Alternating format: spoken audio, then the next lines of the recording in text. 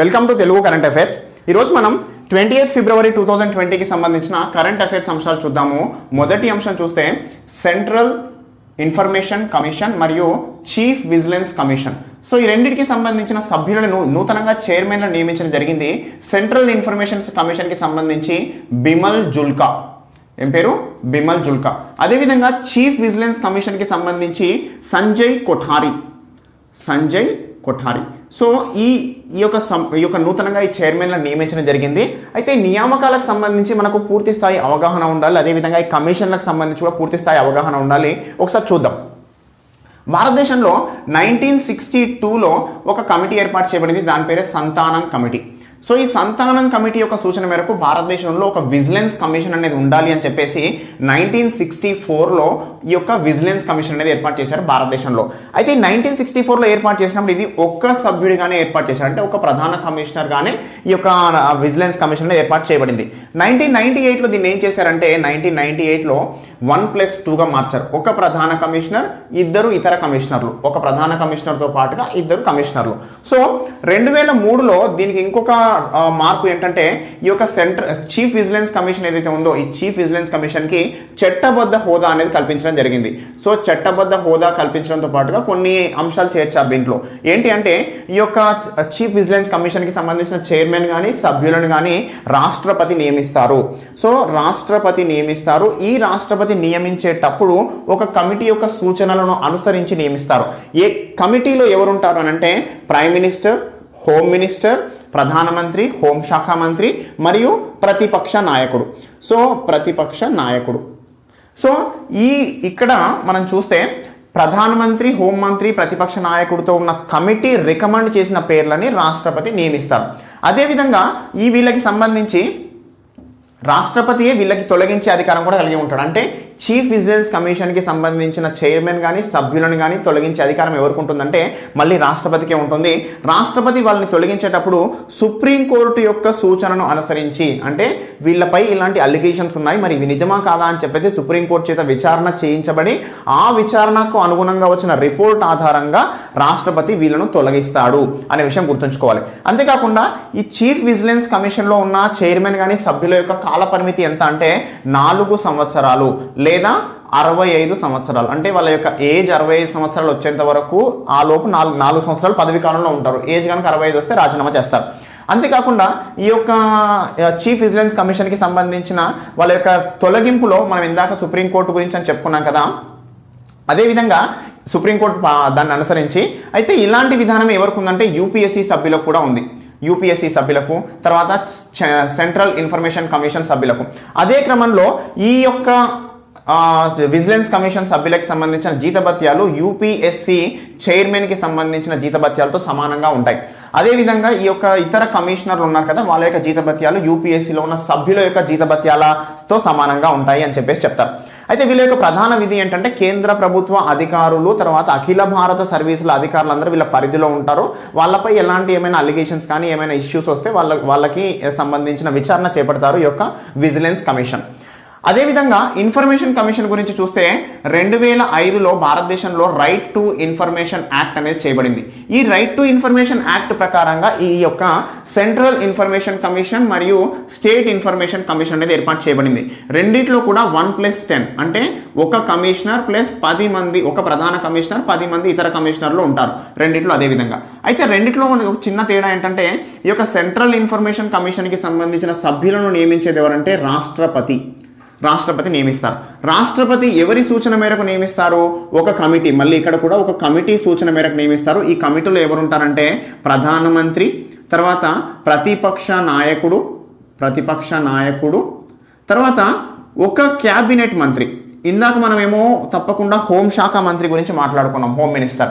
అదే central information కమిషన్కి వచ్చేసరికి క్యాబినెట్ మంత్రి, క్యాబినెట్ హోదా గల ఏ మంత్రి అయినా ఎలిజిబుల్ ఉంటారు. సో ఈ కమిటీ ఇచ్చిన సూచన మేరకు రాష్ట్రపతి వీళ్ళని నియమిస్తారు.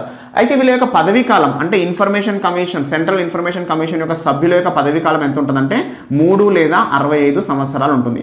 అంటే వీళ్ళది ఇక్కడ మనం 4 అని చూసాం కదా, ఆ 4 ఇక్కడ 3 అయిపోతుంది. ఇన్ఫర్మేషన్ కమిషన్లో వాళ్ళ యొక్క సభ్యుల యొక్క పదవీ కాలం 3 సంవత్సరాలు లేదా 65 సంవత్సరాలు.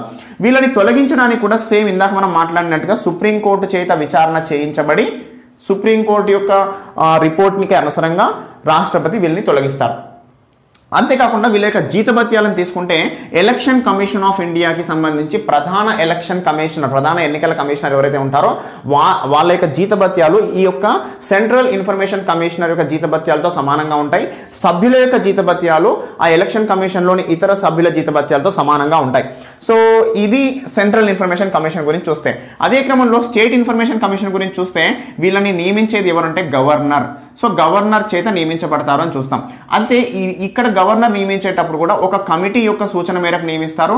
ఆ కమిటీలో ఎవరు ఉంటారు అంటే చీఫ్ మినిస్టర్, ప్రతిపక్ష నాయకుడు, అంతేకాకుండా క్యాబినెట్ మంత్రి. సో మనం సేమ్ ఇక్కడ నుంచి ఇక్కడ కంపేర్ చేసుకుంటే చీఫ్ మినిస్టర్, క్యాబినెట్ మంత్రి, ఒక ప్రతిపక్ష నాయకుడు. సేమ్ ఇక్కడ కూడా వీళ్ళ యొక్క పదవీ కాలం 3 లేదా 65 సంవత్సరాలు ఉంటుంది. తర్వాత ఇందాక మనం చూసాము రాష్ట్రపతి సుప్రీంకోర్టు యొక్క సూచనను అనుసరించి వీళ్ళని తొలగిస్తాడు అని చెప్పేసి చూసాం. అయితే స్టేట్కి వచ్చేసరికి గవర్నర్ హైకోర్టు దగ్గరికి వెళ్ళరు. గవర్నర్ కూడా సుప్రీంకోర్టు యొక్క సూచనను అనుసరించే రాష్ట్రంలో ఈ యొక్క ఇన్ఫర్మేషన్ కమిషనర్ల తొలగింపుకు సంబంధించి నిర్ణయం తీసుకుంటారు. సో ఇదండి ఓవరాల్గా విజిలెన్స్ కమిషన్ మరియు ఇన్ఫర్మేషన్ కమిషన్కి సంబంధించిన ఇన్ఫర్మేషన్, సెంట్రల్ ఇన్ఫర్మేషన్ కమిషన్కి సంబంధించిన ఇన్ఫర్మేషన్. సో ఓవరాల్గా ఇవి గుర్తుపెట్టుకోవాలి. ప్రధానంగా ఏంటంటే ప్రస్తుతం ఇన్ఫర్మేషన్ కమిషన్కి చైర్మన్గా, సెంట్రల్ ఇన్ఫర్మేషన్ కమిషన్ చైర్మన్గా బిమల్ జుల్కా, చీఫ్ విజిలెన్స్ కమిషనర్గా సంజయ్ కొఠారి నియమితులయ్యారు. వీళ్ళ పేర్లు కూడా మనకి ఇంపార్టెంట్. సో నెక్స్ట్ అంశం చూస్తే అయోధ్య రామ మందిరానికి సంబంధించిన న్యూస్ వచ్చింది. అయోధ్యలో రామ మందిరానికి సంబంధించి రీసెంట్గా సుప్రీంకోర్టు ఒక తీర్పు వెలువరించింది. అయోధ్యలో ఉన్న వివాదాస్పద స్థలాన్ని ఏదైతే ఉందో దాన్ని ఈ యొక్క రామ్లీలా విరాజ్మాన్కి కేటాయించి ఒక ట్రస్ట్ ఏర్పాటు చేయాలి 3 నెలల లోపు అని సుప్రీంకోర్టు చెప్పింది. దానికి సంబంధించి ఫిబ్రవరి మొదటి వారంలో ఈ యొక్క ట్రస్ట్ అనేది ఏర్పాటు చేయబడింది. ఆ ట్రస్ట్ పేరు ఏంటంటే శ్రీరామ జన్మభూమి తీర్థక్షేత్ర. శ్రీరామ జన్మభూమి తీర్థక్షేత్ర. సో శ్రీరామ జన్మభూమి తీర్థక్షేత్ర అనే పేరుతో ఏర్పాటు చేయబడ్డ ఈ ట్రస్ట్కి ప్రస్తుతం ఒక చైర్మన్ నియమించారు. అతని పేరు ఏంటంటే మహంత్ నృత్య గోపాల్ దాస్. గుర్తుపెట్టుకోవాలి ఈ పేరు. సో మహంత్ నృత్య గోపాల్ దాస్. సో ఈ మహంత్ నృత్య గోపాల్ దాస్ గారి చేత ఈ యొక్క ట్రస్ట్ అనేది నిర్వహించబడుతుంది. ఈ ట్రస్ట్కే మొత్తం రెస్పాన్సిబిలిటీ ఇచ్చారు ఏంటంటే టెంపుల్ యొక్క కన్స్ట్రక్షన్కి సంబంధించి. అంతేకాకుండా ఈ ట్రస్ట్కి ఇచ్చిన ఇంకో రెస్పాన్సిబిలిటీ ఏంటంటే అయోధ్య ప్రాంతంలోనే ముస్లింలకు ఒక 5 ఎకరాల భూమిని కేటాయించాలి వాళ్ళ యొక్క మసీదు నిర్మాణం కొరకు అని చెప్పేసి. ఎందుకంటే ఈ యొక్క మసీదుకి రామ మందిరానికి మధ్యలోనే ప్రధాన వివాదం ఉండింది కాబట్టి ఈ యొక్క ప్లేస్ ఏదైతే వివాదాస్పద స్థలాన్ని ఈ యొక్క రామ మందిరానికి కేటాయిస్తూ ఈ యొక్క ముస్లింలకి తమ యొక్క మసీదు నిర్మాణం కొరకు వేరే చోట 5 ఎకరాల ప్రధాన ఏరియాలో 5 ఎకరాల భూమి కేటాయించాలని చెప్పారు. దానికి సంబంధించి కూడా ఆల్రెడీ ఈ యొక్క ఏరియా అనేది కేటాయించడం జరిగింది అని కూడా న్యూస్లో వచ్చిన అంశం. సో ప్రధానంగా ఇలా పేర్లు గుర్తుపెట్టుకోవాలండి, మహంత్ నృత్య గోపాల్ దాస్. నెక్స్ట్ అంశం చూస్తే నాబార్డ్కి సంబంధించి వచ్చింది. సో నాబార్డ్ అంటే అందరికీ మనకు ఐడియా ఉంటుంది. నాబార్డ్ అనేది ఒక బ్యాంక్, అపెక్స్ బ్యాంక్. దీని యొక్క ఫుల్ ఫామ్ ఏంటంటే national bank for agriculture and rural development. National bank for agriculture and rural development. ఎప్పుడు ఏర్పడింది ఇది? 1982లో ఏర్పడింది. శివరామన్ కమిటీ సూచన మేరకు ఏర్పాటు చేశారని చెప్పేసి మనం ఎకానమీలో చదువుకుంటాం. So Sivaraman committee గుర్తుపెట్టుకోవాలండి. ఇవన్నీ అంశాలు ఆల్రెడీ ఎగ్జామ్స్లో ప్రీవియస్గా అడిగిన క్వశ్చన్సే. So NABARD national bank for agriculture and rural development. అయితే ఈ నాబార్డ్కి సంబంధించి ప్రస్తుతం వచ్చిన న్యూస్ ఏంటంటే ఈ నాబార్డ్కి కొత్తగా ఒక చైర్మన్ నియమించారు. ఆ చైర్మన్ పేరు ఏంటంటే గోవిందరాజులు. సో గోవిందరాజులు అనే అతను నాబార్డ్కి చైర్మన్గా నియమించబడ్డాడు ప్రస్తుతం. ఈ యొక్క నాబార్డ్ అనేది ప్రధానంగా అగ్రికల్చర్కి సంబంధించి మరియు రూరల్ డెవలప్మెంట్కి సంబంధించి ముఖ్యంగా అపెక్స్ బ్యాంక్లా పనిచేస్తుంది అనేసి మనం చూస్తాం.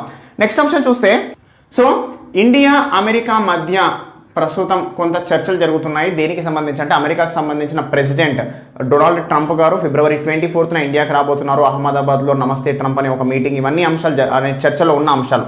అయితే ప్రస్తుతం ఇంకో అంశం ఏంటంటే ఇండియా అమెరికా మధ్య ఒక వాణిజ్య ఒప్పందం అనేది జరగబోతోంది అని చెప్పేసి కొన్ని రోజుల నుంచి న్యూస్లో వచ్చిన అంశం. అయితే ప్రస్తుతం దీనికి సంబంధించి కొంత వాయిదా పడింది. ఈ యొక్క వాణిజ్య ఒప్పందం అనేది కొన్ని రోజుల తర్వాత జరుగుతుంది. ప్రాబ్లీ అమెరికాలో ప్రెసిడెంట్ ఎలక్షన్స్ అయిపోయిన తర్వాతే జరగవచ్చు అనే ఉద్దేశంతో ఇక్కడ న్యూస్లో వచ్చిన అంశం. మరి ఏంటి, ఎందుకు ఈ వాణిజ్య ఒప్పందం రావాల్సిన అవసరం ఏముంది? ఆల్రెడీ ఇండియా అమెరికా మధ్య రిలేషన్స్ ఏ విధంగా ఉన్నాయని మనం ఒకసారి చూస్తే అమెరికా ఇండియాకి మధ్య కొన్ని రోజులుగా కొంత సమస్యలు అనేవి జరుగుతున్నాయి. ఏంటంటే డొనాల్డ్ ట్రంప్ గారు అధికారంలోకి వచ్చిన తర్వాత కొన్ని కఠిన నిర్ణయాలు తీసుకున్నారు వాణిజ్యానికి సంబంధించి కానీ విదేశాలతో చేస్తున్న ఈ యొక్క వ్యాపారానికి సంబంధించి కానీ. సో ప్రధానంగా చూస్తే ఇండియాకి సంబంధించి ఎఫెక్ట్ అయిన అంశాలు ఏంటి అని మనం చూస్తే ఈ యొక్క అమెరికా దేశంలో ఒక ఒప్పందం ఉందండి. దాని పేరు ఏంటంటే UNCTAD, United nations charter for trade and development.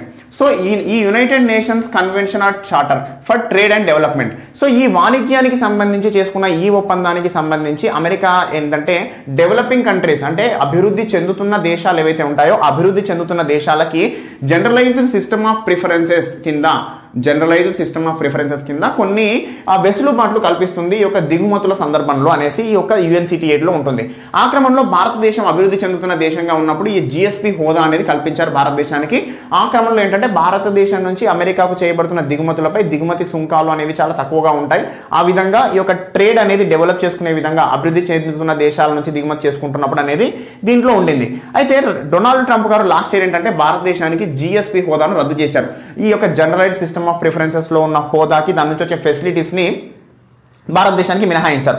అంతేకాకుండా భారతదేశానికి సంబంధించి ఇంకో అంశం ఏంటంటే అభివృద్ధి చెందుతున్న దేశాల జాబితాలోంచి భారతదేశాన్ని తొలగించారు. అంటే దాని అర్థం ఏంటంటే ఇంకా ఈ భారతదేశానికి కల్పిస్తున్న వెసులుబాట్లు ఇంకా కల్పించాల్సిన అవసరం లేదు, భారతదేశం ఆల్రెడీ అభివృద్ధి చెందుతున్న దేశాల జాబితాలో ఉంది, ఇక దానికి మనము ఫైనాన్షియల్ సపోర్ట్ ఇవ్వాల్సిన అవసరం లేదు అని చెప్పేసి ఈ యొక్క అభివృద్ధి చెందుతున్న దేశాల జాబితాలోంచి కూడా మన దేశాన్ని తొలగించారు వాళ్ళ ప్రకారంగా. అయితే ఈ క్రమంలో మన దేశానికి ట్రేడ్ రిలేషన్లో కొంత నష్టాలు అనేవి ఎదురవ్వడం స్టార్ట్ అయ్యాయి. ఎందుకంటే ఇన్ని రోజుల నుంచి మనకు కలుగుతున్న వెసులుబాట్లన్నీ తొలగించడం ద్వారా. ఈ క్రమంలో ఇండియా కూడా ఏం ఊరుకోలేదు, అమెరికాకి సంబంధించి అమెరికా నుంచి మన దేశంలోకి వస్తున్న దిగుమతులపై కూడా మనం కూడా సుంకాలు పెంచడం ప్రారంభించారు. అయితే ఈ క్రమంలో కొన్ని అంశాలు చూస్తే ఇండియా నుంచి అమెరికాకి వెళ్తున్న ఉక్కు కానీ అల్యూమినియంపై అమెరికా ఈ యొక్క దిగుమతి సుంకాలు అనేవి బాగా పెంచేసింది, ఏది ఉక్కుకి కానీ అల్యూమినియం కానీ. అంతేకాకుండా ఈ యొక్క ఇండియాకి సంబంధించి అమెరికా నుంచి ఇండియాకి వచ్చే వ్యవసాయం కానీ ఆటోమొబైల్ కానీ వీటిపై కూడా సుంకాలు పెంచింది. ఈ వ్యవసాయ ఉత్పత్తులు అనేవి పెద్దగా భారతదేశంలోకి రాకుండా ఉండే విధంగానే భారతదేశం అనేది నిర్ణయం తీసుకుంది. అయితే ఈ క్రమంలో ట్రంప్ గారు ప్రస్తుతం అడుగుతున్న అంశం ఏంటంటే ఈ వ్యవసాయ ఉత్పత్తులు కానీ పాడి పరిశ్రమకి సంబంధించిన ఉత్పత్తులు కానీ భారతదేశంలోకి ఓపెన్ మార్కెట్ ఉండే విధంగా చర్యలు తీసుకోవాలి అని చెప్పేసి ట్రంప్ గారు అడుగుతున్నారు. రెండో అంశం ఏంటంటే భారతదేశానికి సంబంధించి ఈ రెండు అంశాలు జనరలైజ్డ్ సిస్టమ్ ఆఫ్ ప్రిఫరెన్సెస్ అభివృద్ధి చెందుతున్న దేశాల జాబితా నుంచి తొలగించారు కదా, ఈ రెండు అంశాలని పునరుద్ధరించాలి అని భారతదేశం అడుగుతుంది. ఈ ట్రంప్ గారు అంటున్న అంశం ఏంటంటే ఇక దానికి ఛాన్స్ లేదు అనేసి వాళ్ళు అంటున్నారు. సో ఈ క్రమంలో రెండు దేశాల మధ్య కొంత కాన్ఫ్లిక్ట్స్ అనేవి ఉండడం వల్ల ఈ యొక్క వాణిజ్య ఒప్పందం అనేది ప్రస్తుతం కుదరట్లేదు అని చెప్పేసి నిపుణులు చెప్తున్న పరిస్థితి.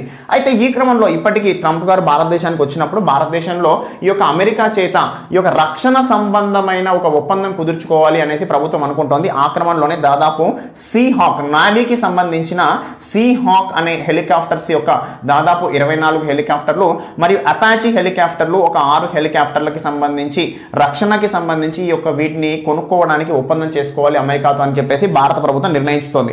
అయితే ఈ క్రమంలో ట్రంప్ గారు ఫిబ్రవరి 24th, 25th ఇండియాలో ఉంటారు. 26th, 27th కల్లా ఏమేమి ఒప్పందాలు జరిగాయి, ఏ అంశాలపై కాన్ఫ్లిక్ట్స్ ఉన్నాయి, ఏవేవి రిజాల్వ్ అయ్యాయి అనే వివిధ అంశాలపై మనకు పూర్తి స్థాయి అవగాహన వస్తుంది. సో మొత్తం మీద ఏంటంటే ఇలాంటి అంశాలని మనం క్రోడీకరించి ఒక దగ్గరగా పెట్టుకుంటే ఎక్కడైనా మనకి ఈ రిలేషన్స్కి సంబంధించి కానీ ఎక్కడైనా మనం మాట్లాడినప్పుడు కానీ క్వశ్చన్ రాసినప్పుడు కానీ అన్నీ మనకు అవగాహన ఉంటాయి. నెక్స్ట్ అంశం చూస్తే సో MSMEలకి సంబంధించి ఒక న్యూస్ వచ్చిందండి. మైక్రో స్మాల్ మీడియం ఎంటర్ప్రైజెస్ అనేవి భారతదేశంలో ఈ పెద్ద నోట్ల రద్దు తర్వాత బాగా నష్టపోయిన పరిశ్రమలు. అయితే ఈ నష్టపోయిన పరిశ్రమలు ఏ విధంగా ఉన్నాయంటే వాటి పరిస్థితి బ్యాంకుల నుంచి తీసుకున్న లోన్లు అనేవి ఆల్రెడీ NPAలుగా మారిపోయాయి. ఆ క్రమంలో ఈ MSMEలు పునరుద్ధరణకి సాధ్యం అవ్వట్లేదు. అయితే ఈ క్రమంలో వీటి పునరుద్ధరణకి సంబంధించి ఒకరు ముందుకు వచ్చారు. వాళ్ళు ఏమనంటే బిజినెస్ డాక్టర్. సో యూకేకి చెందిన బిజినెస్ డాక్టర్ అనే గ్రూప్ వాళ్ళు ఈ యొక్క MSMEల పునరుద్ధరణకి సంబంధించి ముందుకు వచ్చారు. వీళ్ళు ఆల్రెడీ ఈ ఫీల్డ్లో చాలా సంవత్సరాల నుంచి ఉండి వివిధ సంస్థలు నష్టపోయిన సంస్థలకు సంబంధించి ఏదైనా ఒక రకంగా ఈ యొక్క ఫండింగ్ అనేది డెవలప్ చేసి ఆ సంస్థల్ని మళ్ళీ పునరుద్ధరించిన రికార్డ్ అనేది వీళ్ళకుంది. అయితే ఈ బిజినెస్ డాక్టర్ అనే వాళ్ళు మన MSMEలను పునరుద్ధరించడానికి ఒక ప్రోగ్రామ్ పెడుతున్నారు. దాని పేరు అనేది మనకి ఇంపార్టెంట్ ఏంటి అంటే ద ఫండింగ్ డాక్టర్. సో ఈ పేరు గుర్తుపెట్టుకోవాలండి. MSMEలను డెవలప్ చేయడానికి బిజినెస్ డాక్టర్ అనే గ్రూప్ యూకేకి చెందిన బిజినెస్ డాక్టర్ గ్రూప్ వాళ్ళు భారతదేశంలో ద ఫండింగ్ డాక్టర్ అనే ఒక పేరుతో ప్రోగ్రామ్ చేస్తున్నారు. సో ఏంటంటే ప్రధానంగా బ్యాంకుల నుంచి లోన్లు తెచ్చుకోలేని పరిస్థితిలో ఉన్న MSMEలకు peer to peer peer to peer అంటే వ్యక్తుల నుంచి లోన్లు తీసుకోవడం ద్వారా ఆ ఎంఎస్ఎంఈలను డెవలప్ చేయాలి అనే ఒక ఉద్దేశంతో పీర్ టు పీర్ లోన్ కానీ ఇంకా ఏదైనా విధానంలో ఎంఎస్ఎంఈలకు సంబంధించి ఫండింగ్ డెవలప్ చేయడానికి ఈ ఫండింగ్ డాక్టర్ ట్రై చేస్తుంది అనే ఉద్దేశంలో వచ్చింది. సో ఎంఎస్ఎంఈలకు సంబంధించి మనకి ఎకానమీలో ఎక్కడైనా టాపిక్లో ఉన్నప్పుడు ఇలాంటి పాయింట్స్ని మనం యాడప్ చేసుకోవాలి. ఈ పాయింట్ కూడా మనకి ఇంపార్టెంట్ అండి. ఎంఎస్ఎంఈలకు ఫండింగ్ చేయడానికి ముందుకు వచ్చిన సంస్థ ఏది, వాళ్ళు చేస్తున్న ప్రోగ్రామ్ ఏది అనేసి. నెక్స్ట్ అంశం చూస్తే సో విద్యుత్ సంస్కరణలకు సంబంధించి కొత్తగా ఒక అంశం వచ్చింది. ఏంటి అంటే విద్యుత్ సంస్కరణలు. సో ప్రస్తుతం జరుగుతున్న అంశం ఏంటంటే ఒకసారి ఏదైతే డిస్కమ్లు పవర్ జనరేషన్ కంపెనీస్తో ఒప్పందం చేసుకొని పవర్ కొంటాము ఒక రేట్కి అని చెప్పేసి నిర్ణయం చేసుకున్న తర్వాత నెక్స్ట్ గవర్నమెంట్ వచ్చేసి ఆ యొక్క పవర్కి సంబంధించిన అగ్రిమెంట్స్ని క్యాన్సిల్ చేయడము, ఆ క్రమంలో పవర్ జనరేషన్ కంపెనీస్ నష్టపోవడం అనేది జరుగుతుంది. సో ఈ క్రమంలో విదేశీ పెట్టుబడులు ఎవరైనా పవర్ జనరేషన్లో పెట్టాలన్నా కానీ ఆలోచిస్తున్న పరిస్థితి. సౌర విద్యుత్కి సంబంధించి నూతన పెట్టుబడులు రావడానికి కూడా ఇది ఒక అడ్డంకిగా మారింది. అయితే ఈ క్రమంలో ప్రభుత్వం ఇలాంటి సమస్యల్ని అధిగమించడానికి ముందుకు వచ్చింది. ఏ విధంగా అంటే ఒక ట్రిబ్యునల్ ఏర్పాటు చేస్తూ. సో ఈ ట్రిబ్యునల్ ఏర్పాటుకి సంబంధించి ప్రభుత్వం నిర్ణయం చేసింది 2003 విద్యుత్ చట్టం ప్రకారంగా ఉన్న అంశాలని ఈ ప్రస్తుతం దీన్ని ఒక దాంట్లో విద్యుత్ చట్టంలో కొన్ని మార్పులు చేసి ఈ ట్రిబ్యునల్ని చేరుస్తున్నట్టుగా దాంట్లో మార్పులు చేస్తున్నారు ఆ చట్టంలో. అయితే ఈ ట్రిబ్యునల్ కిందకి దేశంలోని అన్ని రాష్ట్రాలు దీని పరిధిలోకి వస్తాయి. అంతేకాకుండా ఈ యొక్క ట్రిబ్యునల్కి సంబంధించి ఉన్న కొన్ని అధికారాలు మనం చూస్తే ఏదైతే డిస్కమ్లు అంటే పవర్ డిస్ట్రిబ్యూషన్ కంపెనీస్ ఏవైతే ఉంటాయో అవి కంపెనీల నుంచి విద్యుత్ని కొంటాయి. ఆ కొన్న క్రమంలో ఎవరికైనా నష్టం వచ్చి అంటే కంపెనీలు ఏదైనా మూతపడ్డ పరిస్థితులు కానీ ఉన్నప్పుడు మాత్రం ఈ ట్రిబ్యునల్కి ఎలాంటి సంబంధం లేదు. కానీ మధ్యంగా ఉన్న ఈ యొక్క ఒప్పందాలని రద్దు చేస్తే అంటే అర్ధంతరంగా రద్దు చేసినప్పుడు మాత్రం కంపెనీలు నష్టపోతే ఈ ట్రిబ్యునల్ అనేది తన యొక్క అధికారాన్ని చూపించడానికి అవకాశం ఉంది. ఆ క్రమంలో ఏం చేస్తుందంటే డిస్కమ్లకి సంబంధించి సో డిస్కమ్ ఏం చేయాలి, ఇప్పుడు పవర్ జనరేటింగ్ కంపెనీస్కి డబ్బులు పే చేయాలి. ఈ డిస్కమ్లు పే చేయాల్సిన డబ్బులు ఏవైతే ఉంటాయో ఆ డబ్బులని ఒకవేళ అంటే వీళ్ళు చేసుకున్న ఒప్పందం ప్రకారంగా 2 సంవత్సరాల పాటు మీ దగ్గర ఇంత పవర్ కొంటాము అని చెప్పేసి ఒక ఒప్పందం చేసుకుంటారు ఇంత డబ్బుతో. ఆ ఒప్పందం ప్రకారంగా ఒప్పందాన్ని కనుక మధ్యలో ఉల్లంఘిస్తే ఆ మొత్తాన్ని డిస్కమ్ల నుంచి పవర్ జనరేటింగ్ కంపెనీస్కి చెల్లించే విధంగా ట్రిబ్యునల్ పనిచేస్తుంది అని చెప్పేసి ఇక్కడ చెప్పడం జరిగింది. అంటే 1 సంవత్సరం తర్వాత వాళ్ళు ఒప్పందం క్యాన్సిల్ చేసుకున్నా కానీ మిగతా పీరియడ్ ఆఫ్ టైంకి కూడా డబ్బులు చెల్లించే విధంగా ఈ ట్రిబ్యునల్ పనిచేస్తుంది. ఒక విశ్రాంత న్యాయమూర్తి నేతృత్వంలో ఇది పనిచేయబోతోంది అనేసి చెప్పడం జరిగింది. అయితే దీనికి సంబంధించి ఇంకా పూర్తి స్థాయిలో ఏర్పాటు జరగలేదు. ఒకసారి ఈ చట్టంలో మార్పు 2003 విద్యుత్ చట్టంలో మార్పులు చేసిన తర్వాత ఈ ట్రిబ్యునల్ ఏర్పాటు జరుగుతుంది. ఆ ట్రిబ్యునల్ ఒకసారి ఏర్పాటు అయితే ఈ అంశాలన్నిటిపై పటిష్టమైన విధానం అనేది రూపొందించబడుతుంది. ఆ తర్వాత ఇలాంటి రద్దు అనే అంశం చేపట్టబడదు. ఎందుకనంటే ప్రస్తుతం ఆంధ్రప్రదేశ్ రాష్ట్రంలో పవర్ జనరేటింగ్ కంపెనీస్ ఏవైతే ఉన్నాయో లాస్ట్ గవర్నమెంట్లో చేసుకున్న ఒప్పందాల్లో ఎక్కువ మొత్తాలకు ఒప్పందాలు చేసుకుంది గవర్నమెంట్ అని చెప్పేసి ఆల్మోస్ట్ అన్ని క్యాన్సిల్ చేసేసి మళ్ళీ కొత్త ఒప్పందాలు చేసుకుంటోంది ప్రభుత్వం. అయితే ఈ క్రమంలో power generating companies last time ఒప్పందాలు చేసుకున్న వాళ్ళు మేము చాలా నష్టపోతున్నాము ఈ యొక్క దీని ద్వారా అని చెప్పేసి అంటే ఇలాంటి రద్దు చేయడం ద్వారా అనేసి చాలా మంది కోర్టులను కూడా ఆశ్రయించడం జరిగింది. ఆ క్రమంలోనే ప్రభుత్వం ఇలాంటి సంస్కరణ అనేది తీసుకొస్తోంది. సో గుర్తుపెట్టుకోవాలండి ట్రిబ్యునల్కి సంబంధించిన న్యూస్. నెక్స్ట్ అంశం చూస్తే స్వచ్ఛ భారత్కి సంబంధించి వచ్చింది. సో స్వచ్ఛ భారత్ 2.0. సో స్వచ్ఛ భారత్ అనే ప్రోగ్రాము 2014లో స్టార్ట్ అయింది. 2019 వరకు ఇది కొనసాగింది. అయితే ఈ క్రమంలో భారతదేశంలో కొన్ని నిర్ణయాలు తీసుకోబడ్డాయి. స్వచ్ఛ భారత్ అనేది కరెక్ట్గానే ఆల్మోస్ట్ అది అనుకున్న లక్ష్యాలను సాధించింది అని చెప్పేసి ప్రభుత్వం చెప్తోంది. అయితే ఈ క్రమంలో ఇంకా కొన్ని లక్ష్యాలు మిగిలిపోయి ఉన్నాయి కాబట్టి వాటిని కంప్లీట్ చేయడానికి స్వచ్ఛ భారత్ 2 అనే ప్రోగ్రామ్ స్టార్ట్ చేస్తున్నారు. 2020 నుంచి 2024 కాలానికి సంబంధించి స్వచ్ఛ భారత్ 2 అనేది అమల్లో ఉంటుంది. సో ప్రధానంగా స్వచ్ఛ భారత్ ముందు అమలు చేసినప్పుడు దీన్ని 2 విధాలుగా అమలు చేశారు. రూరల్ ఏరియాస్లో మినిస్ట్రీ ఆఫ్ డ్రింకింగ్ వాటర్, అదే ప్రస్తుత జలశక్తి మంత్రిత్వ శాఖ. ఇక్కడేమో ministry of urban development. So ministry of urban development ఆధ్వర్యంలో urban Swachh Bharat, ministry of drinking water దానికి సంబంధించిన మంత్రిత్వ శాఖ ఆధ్వర్యంలో రూరల్ స్వచ్ఛ భారత్ అనేది చేశారు 2014 నుంచి 19 వరకు. అయితే ఇప్పుడు 2020 నుంచి 2024 వరకు ఓన్లీ ఇప్పుడు ఇక్కడ వచ్చిన న్యూస్ ఏంటంటే రూరల్కి సంబంధించి ప్రధాన కాన్సన్ట్రేట్ చేస్తున్నారు. రూరల్ ప్రాంతంలో ఈ యొక్క solid waste management, liquid waste management పై పూర్తి శ్రద్ధ వహించాలి అనేసి ఒక లక్ష్యం పెట్టుకున్నారు. దీనికి సంబంధించి కేంద్ర రాష్ట్రాలు నిధులకి సంబంధించి కేంద్ర రాష్ట్రాలు నిధులు భరిస్తాయి అని చెప్పేసి సాధారణ కేటగిరీ రాష్ట్రాల్లో 60:40 నిష్పత్తిలో నిధులు భరించాలి. అదేవిధంగా ప్రత్యేక కేటగిరీ రాష్ట్రాల్లో 90 కొండ ప్రాంతాలు ప్రత్యేక కేటగిరీ రాష్ట్రాల్లో 90:10 అంటే కేంద్రం 90%, రాష్ట్రం 10% నిధులు భరించాలి అని చెప్పేసి ఒకటి పెట్టుకున్నారు. ఈ యొక్క పథకానికి సంబంధించి ఆల్రెడీ బడ్జెట్లో దాదాపు 52,000 కోట్లు కేటాయించడం జరిగింది. 52,497 కోట్లు కేటాయించారు. ఫైనాన్స్ కమిషన్ కూడా ఒక 80,000 కోట్లు దీనికి రికమెండ్ చేసింది. సో మొత్తం మీద పెద్ద మొత్తం దీనికి కేటాయించారు. ఇచ్చారు. సో 2020 నుంచి 24 వరకు ఈ ప్రోగ్రామ్ అనేది అమల్లో ఉంటుంది అని చెప్పేసి ఇక్కడ చెప్పడం జరుగుతుంది. గుర్తుపెట్టుకోవాలంటే స్వచ్ఛ భారత్ 2.0 ప్రోగ్రామ్. నెక్స్ట్ అంశం చూస్తే Indian judicial service. So already మనకు తెలుసు ఏంటంటే ఐఏఎస్, ఐపీఎస్, ఐఎఫ్ఎస్ అని చెప్పేసి మనకు తెలుసు. కానీ కొత్తగా ఈ యొక్క ఐజేఎస్ అనేది కొత్తగా తీసుకురావడానికి ప్రభుత్వం ప్రయత్నిస్తోంది. అంటే ఇది కొత్త ఆలోచన ఏం కాదు, ఆల్రెడీ వాజ్పేయి గారు ప్రధానమంత్రిగా ఉన్నప్పుడు ఈ యొక్క ఇండియన్ జ్యుడిషియల్ సర్వీస్ గురించి కూడా డిస్కస్ చేయడం జరిగింది. అయితే దీనికి సంబంధించి దాదాపు 14 రాష్ట్రాలు అప్పట్లో వ్యతిరేకించాయి. కారణం ఏంటంటే ఈ జ్యుడిషియల్ సర్వీస్ ద్వారా ఎవరైతే న్యాయాధికారులు రిక్రూట్ అవుతారో వాళ్ళకి రీజనల్ లాంగ్వేజ్ రాదు కాబట్టి న్యాయ వ్యవస్థలో ఇబ్బందులు ఎదురవుతాయి అని చెప్పేసి అప్పట్లో దీన్ని వ్యతిరేకించారు. కానీ ప్రస్తుతం మళ్ళీ ప్రభుత్వం ఈ ఇండియన్ జ్యుడిషియరీ సర్వీస్ ని తీసుకురావడానికి ప్రయత్నం చేస్తోంది. ఈ క్రమంలో యూపీఎస్సీ ద్వారానే దీని యొక్క నిర్వహణ మీన్స్ పరీక్షల నిర్వహణ, వీళ్ళ సెలక్షన్ అంతా కూడా యూపీఎస్సీ ద్వారానే చేపట్టాలి అని చెప్పేసి ప్రభుత్వం ఒక ఆలోచన చేస్తోంది. అయితే ఈ క్రమంలో ఈ యొక్క ఐజేఎస్ ద్వారా రిక్రూట్ అయ్యే వాళ్ళని ప్రధానంగా దేని కొరకు అంటే జూనియర్ సివిల్ జడ్జ్ ఎవరైతే ఉంటారో అంతేకాకుండా డిస్ట్రిక్ట్ జడ్జ్. సో వీళ్ళకి సంబంధించి అంటే ఈ 2 స్థానాలకి సంబంధించి ఈ ఇండియన్ జ్యుడిషియరీ సిస్టమ్ ద్వారా ఈ యొక్క అధికారులను ఎంపిక చేసి వాళ్ళకి ఈ రెస్పాన్సిబిలిటీ సంబంధించి గవర్నర్ రాష్ట్ర హైకోర్టు ప్రధాన న్యాయమూర్తిని సంప్రదించి నియమిస్తున్నారు. సో ఈ 2 అంశాల్లో ఈ యొక్క ఐజేఎస్ ద్వారా నియామకాలు చేపట్టాలి అనేసి ఒక లక్ష్యంగా పెట్టుకొని ముందుకెళ్తున్నారు. దీనికి సంబంధించి హైకోర్టుల యొక్క అనుమతి ద్వారానే ముందుకెళ్ళాలి అని చెప్పేసి ప్రభుత్వం ఆలోచిస్తున్న పరిస్థితి. సో చూద్దాం మరి రాబోయే రోజుల్లో ఈ యొక్క ఐజేఎస్ కూడా ఏర్పడవచ్చు అనే అవకాశం కనిపిస్తున్న పరిస్థితుల్లో ఇది ముందుకెళ్తుందేమో చూడాలి. నెక్స్ట్ అంశం చూస్తే సో తెలంగాణ రాష్ట్రంలో వేములవాడ జాతర అనేసి న్యూస్లో వచ్చింది.